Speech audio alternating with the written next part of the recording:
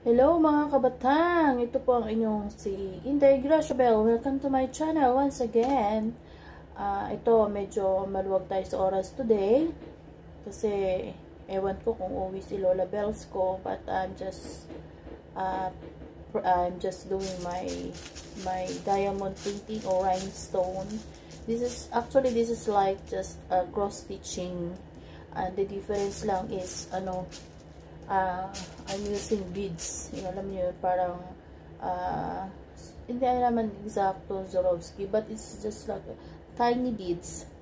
Yan, may mga numbering din dyan, and then on the opposite of the numbers there are their respective design or and numbers and colors. So number, para as in talagang like cross stitching din ang pattern and procedure. Yun nga lang, hindi ka magtatahi. Ano mo lang siya, yan, sticky yan. So, yung mga respective number and beads with each color, ano mo lang siya, i-dedicate like this one. Actually, this canvas, I started to do this last January 11. So, hindi ko naman siya consistent ginagawa, not everyday. Yun, lang kapag may free time lang. And then yan, kapag nabobore, like that, nabobore, at saka walang ginagawa masyado. Ayan, so, this is a single peacock. Ayan, single peacock with the lotus flowers, yan. Ang size nito ay 50 by 70 cm. Ayan, nice, diba? Ayan siya, guys. So, actually, this is almost done. I'm just retouching some of them kasi ay nalaglag na yung mga beads, so dinidikit ko na lang ulit kasi marami na mga remaining beads pa. So this area na lang ang walang beads here. Ayan, isang color na lang siya, yung aking tatapusin. Inuna ko muna kasi yung mga maliliit-liit na parts. Kasi yan, like this one, alam mo yun, kailangan yung tamang number ay didikit mo with its respective code. Ayan, kasi kung hindi siya ganyan kalalabasan. So, after I finish this area, so, ko ulit, i-retouch, i-review ko, baka mayroong mga beads na nalaglag. And then, if it is already well done na, as in talagang okay na, I'm going to di ko lang po alam kung saan may shop ng framing, so I asked somebody, one of my friends siguro, they will know it, where is it. So magkakantas siguro ako ng kung magkano ang pagpa-frame.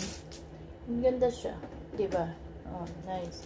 So doing this kind of stuff is like stress reliever, relaxing, if you feel boring.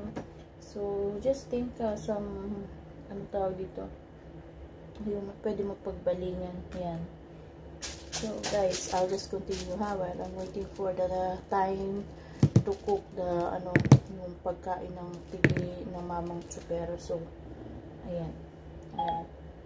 Okay, guys. So, let's do it. So guys, I'll just show you again this finished product after I've done this. I'll show you, and then I will keep you posted kung ano na itsura niya kapag naka-frame. Pwede din kayo magpagawa sa akin, but be patient because it will take time kasi hindi ko naman hawak ang buong oras ko the whole day, kasi alam niyo na, mga katulad ko na inday-inday, takas-takas lang, patag ko ganyan, kapag wala lang the good thing for me is wala akong alagang bata to follow them, to run after them, and to feed them, diba? So kapag ganito, wala akong maamo, tulog pa yung binata ko, I'll just find myself to keep busy. Ngayon, while I'm drying the clothes inside this washing machine, I'll just do this.